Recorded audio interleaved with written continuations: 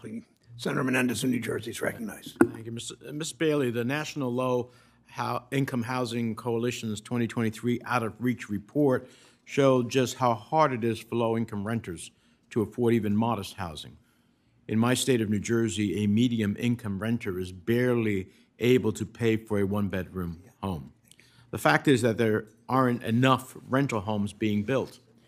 And part of that is because federal lending programs like HUD and the Federal Housing Administration haven't kept pace with the market. Ms. Bailey, is it true that FHA's multifamily loan limits haven't been adjusted since 2003? Yes, that is true. Because the limits haven't been updated in so long, over 2 decades, even after adjustments for inflation and higher cost areas, FHA multifamily financing simply isn't a viable financing tool in many parts of the country anymore. Would you say that these limits pose one of our challenges to HUD and FHA meeting its mission to provide decent, safe, and sanitary housing?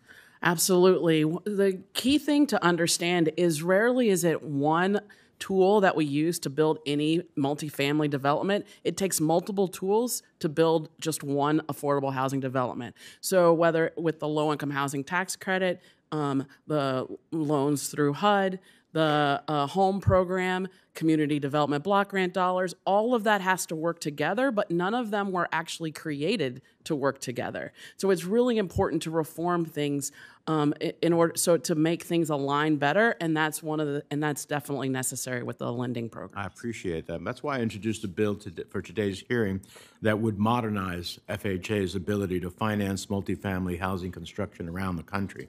It's a simple, common-sense proposal that would, among other things, update FHA's lending ability to accurately reflect the increase in construction costs over the past 20 years. And I think this is one element of the supply side that Dr. Antoni was talking about.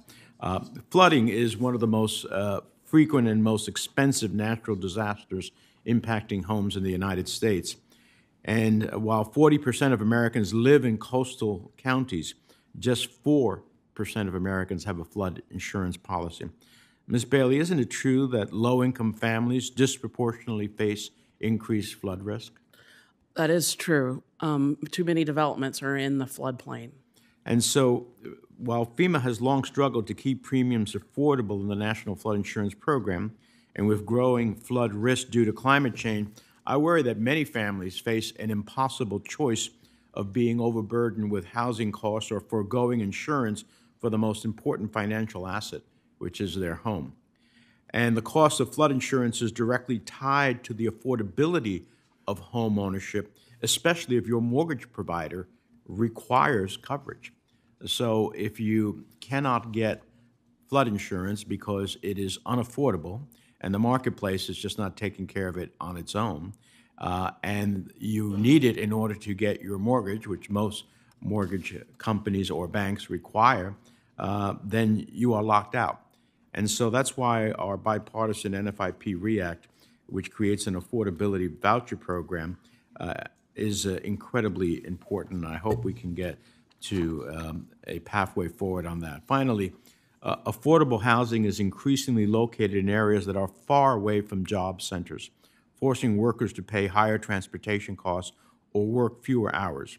According to one analysis, workers are spending $2,000 and 39 hours more per year on commuting than before the pandemic.